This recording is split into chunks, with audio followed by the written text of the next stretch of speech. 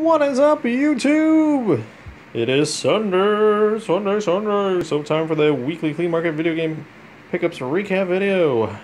I didn't get to do one last week. The weather wasn't really great, and honestly, I really didn't have much for spending money to go.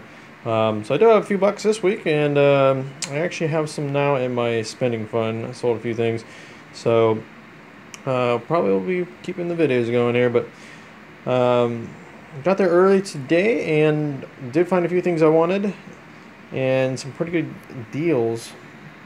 So very first thing I found, like literally like when I walked in the market, sealed copy of Super Mario Bros. New Super Mario Bros. 2.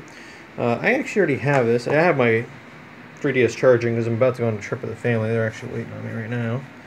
Oops, that's not it. I already have this game, so that is pretty much going to be something I'm going to flip, but I paid $5 for it. So I think it goes for about like 15 to 20, so I'd probably at least triple my money on that, if not more, for it being sealed.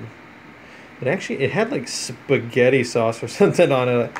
Already cleaned off, so looks good now. Next thing I picked up was I actually bought these three together. I got all three for $5. She wanted 2 each. This one didn't have the case, so I haggled her down an extra $1 on that. She had some other DS cases, but they were for other games, and I didn't want to try to like switch them out. But I think it was only like about a $5 game when I went on price charting. And honestly, I'm really not looking for DS games, but for $1, I don't think it's a bad pickup. I have no idea what the game's like though, so I'll probably play that a little bit on the car ride. We're going over to a Buddhist temple, so that's going to be interesting. I'm studying world religions in my class for school, so figured why not, and mom's paying for lunch and everything, so cool.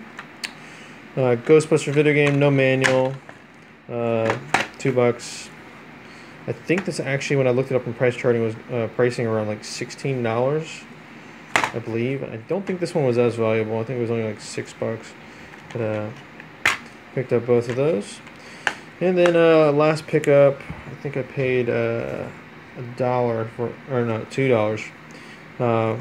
Picked up a copy of Final Fantasy 12. And then finally got the controller I've been looking for. Same person had it there for $5.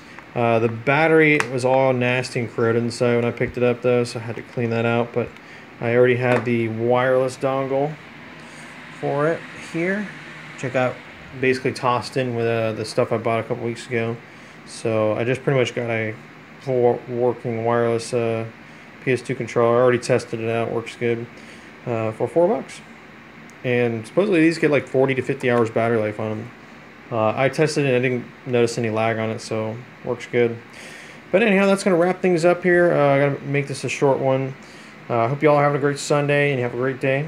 And as always, feel free to smash the like button, leave a comment down below if you want, and have a good one. See ya.